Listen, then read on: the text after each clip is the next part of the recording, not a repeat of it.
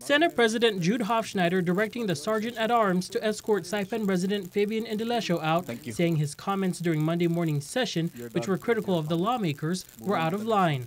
Sarge, escort Mr. Indalecio to his seat. He was questioning the timing of the session amid the legislature's disagreement on when and where the governor's State of the Commonwealth speech should be held. The last address was 4 years ago, though the Constitution mandates a report annually.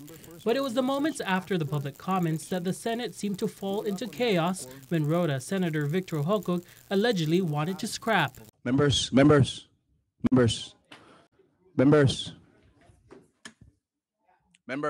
The Senate's live stream catching the audio of President Hofschneider pleading to lawmakers, showing at least one sergeant-at-arms rushing to the other side of the chamber.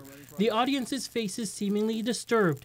It's what happened outside that paints a clearer picture. Indalecio calling the police, live streaming their response, describing what the cameras didn't capture. Victor Hokog decided to scream out and stood up and charged in my direction until the sergeant-at-arms have to block him, from coming to my direction. He continued documenting the police response, at least 3 cop cars arriving at the legislature. He tells KUAM he filed a complaint against the sitting senator. The Senate's live stream shows Senator Hokog back at his seat moments after. Police say they take the matter seriously.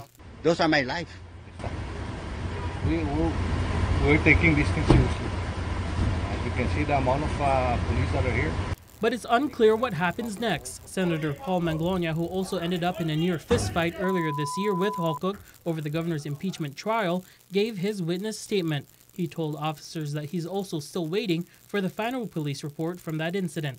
Really a common practice in the CNMI Senate that if somebody comes and says something you don't like, you go out and beat him up. That's why I feel for Fabian. The events portraying that the state of the Commonwealth is divided. Meanwhile, the governor's speech could take place on October 31st without a joint session. The House adopted its own resolution calling for the speech on December 1st, after the general election. KUAM has reached out to Senator Hokog and Senate President Hofschneider for comment. Tomas Manglona for KUAM News.